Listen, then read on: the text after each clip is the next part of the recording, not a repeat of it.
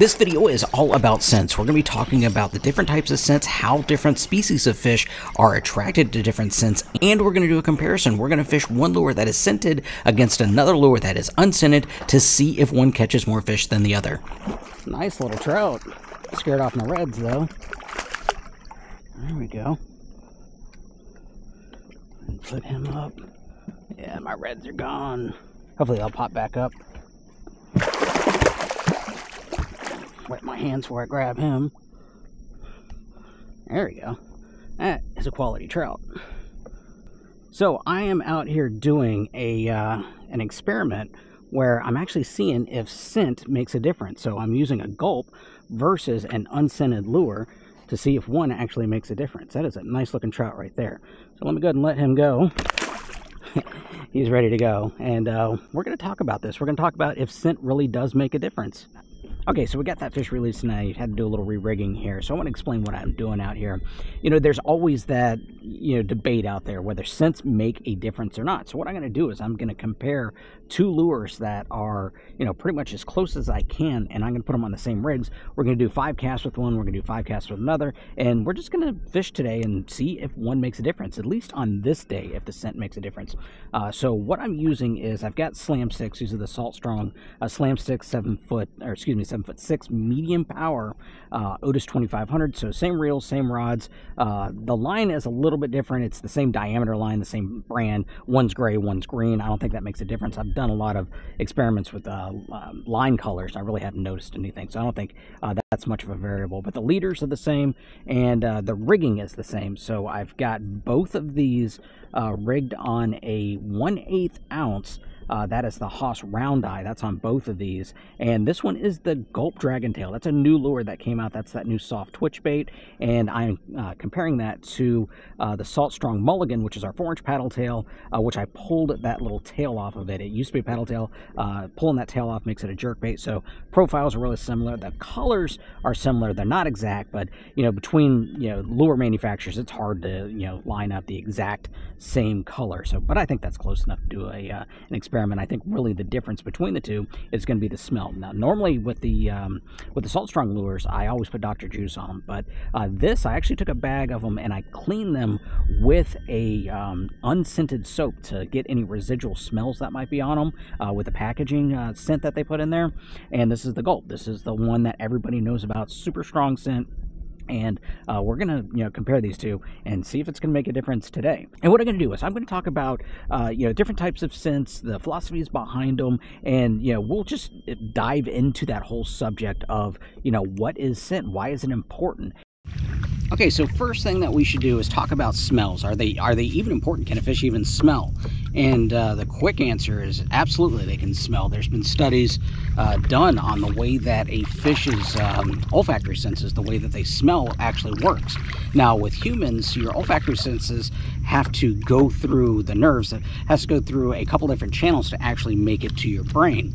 Now in a fish, these same senses, the senses that actually, the nerves that actually smell are directly attached to the brain. So not only can they smell, they can smell really well. And there's so many different olfactory nerves in there, the quantity, the amount of them. Some actually say that they smell better than dogs. Now dogs, has been, the common phrase is they can smell 10,000 times better than a human being. And they say fish can actually smell better than dogs. So that's something to think about. So I do believe scents come into play for sure. Especially the type of fish, and we'll talk about that a little bit later. So whenever we're talking about scents, we need to address there's different types of scents. Not all scents are built the same. So the first scent that we have, the one that's really popular, the one that everybody knows about, that's Gulp. And Gulp is basically a water-based product. So the plastic that Gulp is made out of is actually water-based. And what that allows it to do, it allows it to soak up that Gulp juice that has that fish attractant that they've made, and it disperses it really well into the water. Now there are pros and cons to this type of plastic. One being that they're kind of fragile. You go through Gulp, but the advantage is the fact that it dispenses that scent in the water column really, really well. So, you know, obviously gives and takes. Now, the next type that you'll see is going to be gel style, and a common name brand is going to be ProCure. Now, ProCure, the advantages of that is you can get it custom tailored to whatever you want. So if you want blue crab, if you want menhaden, if you want shrimp, you know, they make that, and basically what it's made with is bits and pieces of whatever product that is. There's, you know, proprietary scents that are in there too, but you know, the gist of it is you can kind of custom tailor it. So the negative side of that is some of your, you know, especially the competition is going to tell you that the negative side to having the gel scent with a bait inside of it is it's made with dead material, and that dead material is actually a turnoff to some of the fish. You know, especially your predatory fish that are after their prey, their ambush type predators, that, you know, they don't like that dead smell. And the scavengers, so your stingrays, your catfish, and stuff like that, might be more attracted to that type of scent. And again, you know, you have to listen to both sides of the story, so I can understand both. Now, the other style is going to be an oil base. That's going to be something like the Dr. Juice that we sell here at Salt Strong. The advantages of an oil-based product is the fact that it can encapsulate the lure that you're putting it on. So what happens is it hides that negative smell. So if the whole thing is encapsulated in that oil, anything that's underneath that is not going to escape as well as, say, with a water-based scent or with a gel-based scent where you can't get the whole thing covered. So there's the advantage of that. Now, one thing about Dr. Juice also is it has other things in it, just like other, you know, some of the other brands. It has amino acids. And what happens is, if you notice, look at Italian dressing. That's both water and oil based. If you let it sit on the shelf, it separates. You know, you've got a separation between the two. But if you shake it up, it mixes. Well, same thing with an oil-based scent like Dr. Juice. It has the amino acids and other scents that are in that water-based portion, and when you put it on your lure, what happens is that water-based scent, that water-based part of it, is going to seep out slowly, just like that Italian dressing bottle. If you let it sit long enough, it's going to start separating, so that's how it releases its scent. So you get the advantage of the scent being released and the advantage of the negative cells being encapsulated in that oil. So that's your 3 different styles of scents that you have.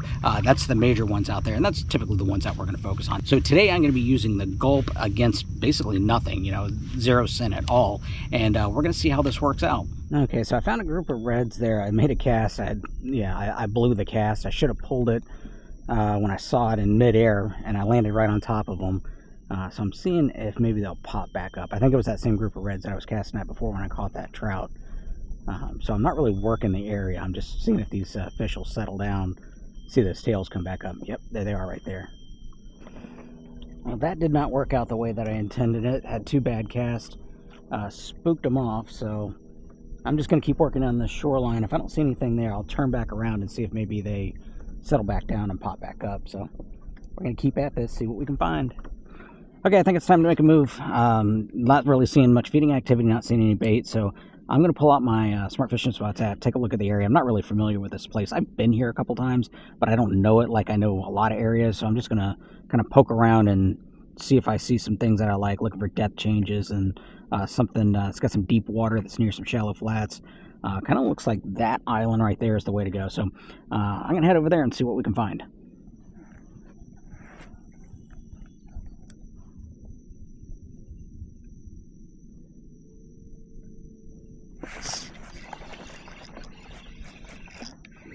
There we go. Nice little red. That pod was a little bit bigger than I thought. I thought there's only about 4 or 5 of them in there, but I cast it a little bit away. There's some over there. There's some more right there. Pretty cool. That one right there. Okay, so that one is on the Gulp. This one's on the Gulp, I should say. And so that's 2 for the Gulp.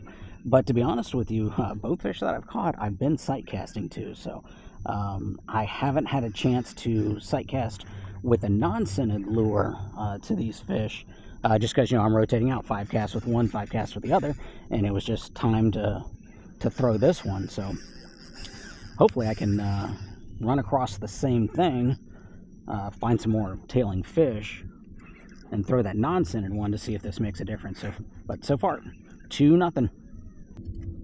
There we go. That's the Gulp Dragon Tail. I'm gonna put this down. He's a pretty fish. Look at that. Look at that colors on him. Absolutely gorgeous. Got that blue tail with that black on the back of it. So after releasing that fish, I want to go ahead and use that as a break and talk about the next subject, and that is going to be species and how scents might affect different species and how they behave. So here at Salt Strong, you know, our 4 big species is going to be redfish, sea trout, snook, and flounder. And each one kind of behaves a little bit differently. If you take trout, for instance, spotted sea trout, they're a sight type of predator. They like that cleaner water. They use their vision really well when it comes to catching their prey. They see motion, they see contrast. So using scent with sea trout might not be as important other than maybe, you know, hiding some negative smells. But as far as fish attractant, you know, maybe not so much. Now, same thing with snook. Snook are the same kind of thing. They are a sight predator. You know, they're around docks, they're around rocks, seawalls, you know, any type of hard structure, again, so they can ambush their prey and then come back out. So they use their sight a lot, and they're actually really good with twilight and even evening, you know, low light situations. They do really well. So maybe, you know, scent might not be as important unless you have some sort of negative smell. So you got something on your hands, maybe some gas, bug spray, sunscreen, something like that. Maybe a scent like an oil-based scent that can cover that might help out with that. Now let's talk about redfish. Now redfish, if you think about it, they can be scavengers. Yes, they are a predator, but you know, a lot of times the reason why they're tailing is they're milling around in that grass and in that mud, and they're looking for shrimp, they're looking for, you know, marine worms, anything like that, and they can, you know, be scavengers when it comes to finding dead stuff. So scent is a little bit more important, I believe, when it comes to redfish. You know, black drum, that's another one. Scent is really important when it comes to black drum. So I think when you're fishing for that, you know, not only are we using that scent to maybe mask some negative odors, I think that scent can actually be an attractant. And you know, it's one of the reasons why I believe in scent so much.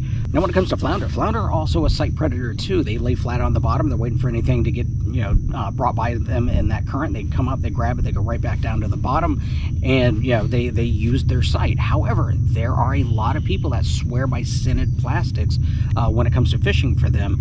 But I will say this, I've seen a lot of videos, a lot of underwater footage of flounder, and they have a really bad habit. I shouldn't say habit, but, you know, it's really common for them to follow that bait and to trail behind that bait. So if you have a scented lure and it's giving off that scent, then that fish is going to use that as information to verify that this is prey, that this is something that I can eat. It's not just a piece of trash floating in the water. And that's what, you know, that's what they'll do. They'll eat it. They'll make that decision to eat it. So that's another reason why I think scent is important. But you got to think about the way that, you know, the fish that you're after are going to operate, how they feed, how they find their prey. If they're sight predators, then maybe it's not so important to have that as an attractant, but maybe just to hide those negative smells. And if they are a scent-based predator, something like a scavenger, something like a redfish, black drum, then having that scent is going to be even more important. There we go, hooked up again. And I think this one is on the scented again. I think he's got more than, he's not by himself. Okay, not as big as I thought. Okay, nice trout though, I'm not gonna lie. Nice trout. Come here, buddy.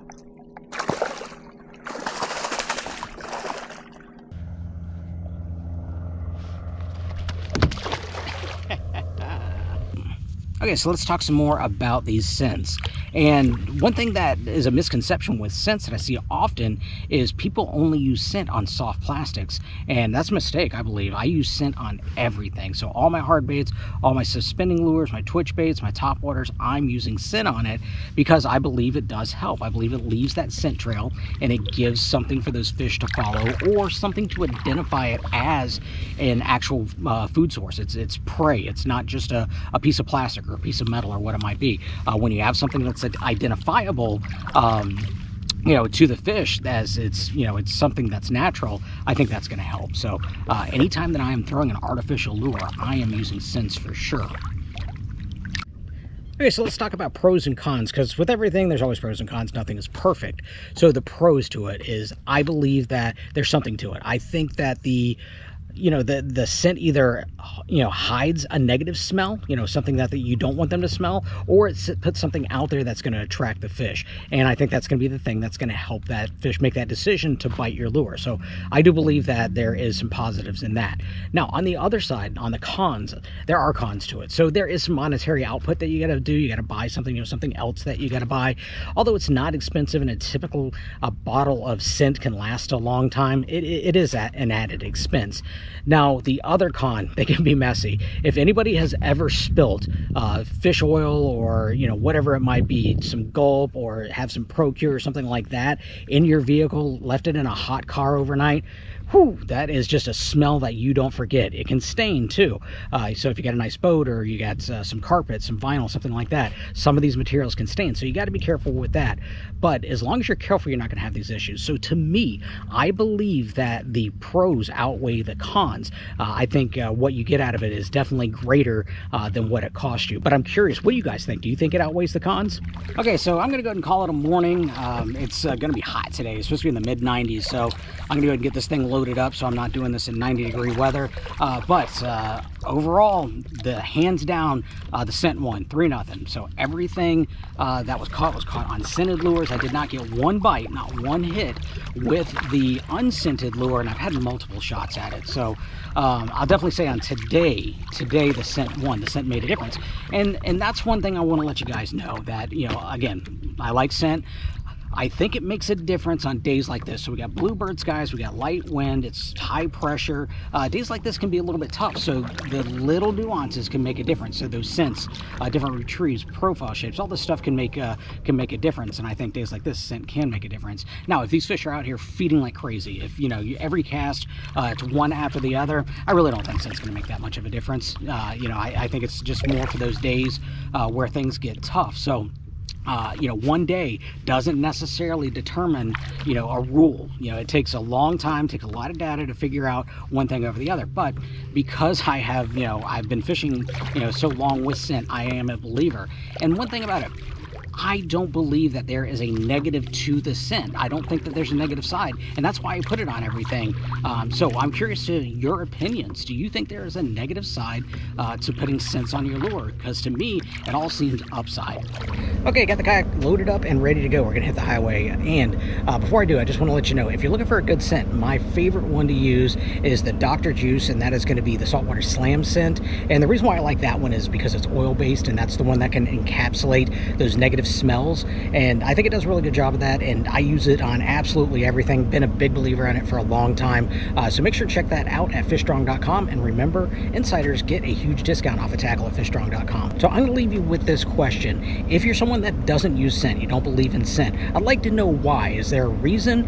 You just don't think it's going to work, or is there something else? And if you are someone that uses scent, what's your favorite? Which one do you like to use? And are you very specific on the kinds of scents that you're looking for? If you are using a crab lure, do you want a crab scent? If you're using a shrimp lure, do you want a shrimp scent? Or it doesn't matter, you just use whatever you got? Love to hear from you. Drop a comment down below. So I hope this video was helpful. I hope you learned something from it. And if you got any questions or comments, go ahead and put those down below, and I'll try to answer them as soon as I can. As always, I really do appreciate you watching, and I hope your next trip out there is going to be a great one. Bye.